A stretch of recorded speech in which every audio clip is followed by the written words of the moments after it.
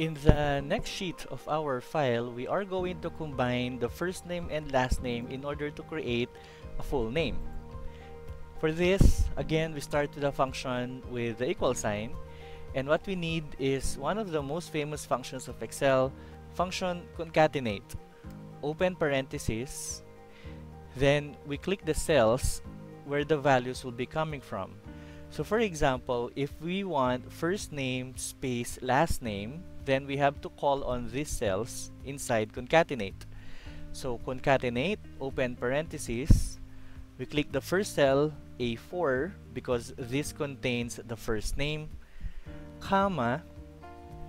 Now we cannot just click B4 where the last name is, because if we do this, we are combining A4 and B4, yes, but they will combine without any space in between. So what we are going to do is right after A4, comma, we are going to put a space. But you don't just put a space like typing a space as it is. You need something that will hold the space so that Excel will keep that or will see that as a significant value. And that is the job of the quotation marks.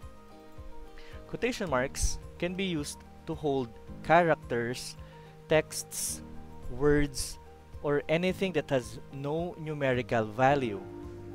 For example, the space. The space here is inside a quotation mark or a set of quotation marks. And because of that, Excel will see the space as a significant value and therefore will be included in the concatenation of texts. Next, after the comma, we then get cell B4 because that's where the last names are.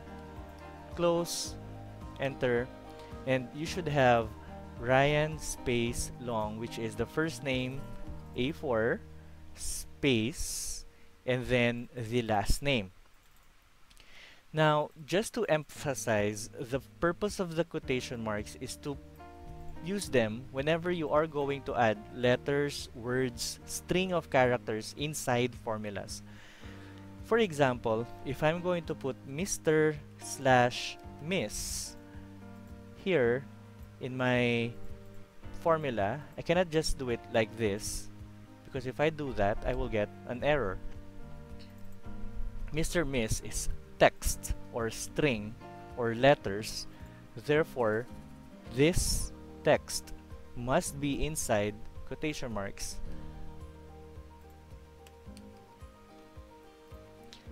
There, the Mr.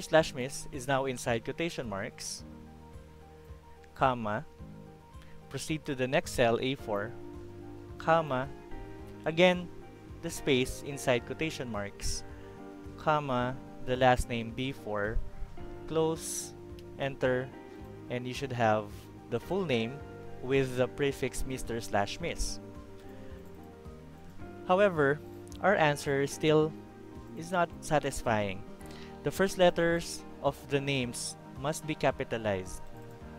And if you still remember back in our first lesson, in order to capitalize the first letter of each word, we need the function proper.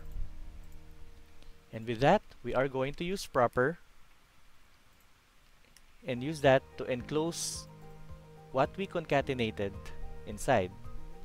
So proper did not just converted one cell, just like our previous examples, rather it converted the answer of the concatenate formula that we have. Enter, double click, and now you have the full name with Mr. / Miss as a prefix, and we also use proper in order to capitalize the first letter of each word. So now you see that we need to combine functions in order to achieve our goals. Concatenate combined the values together, while proper formatted them in order for them to look better.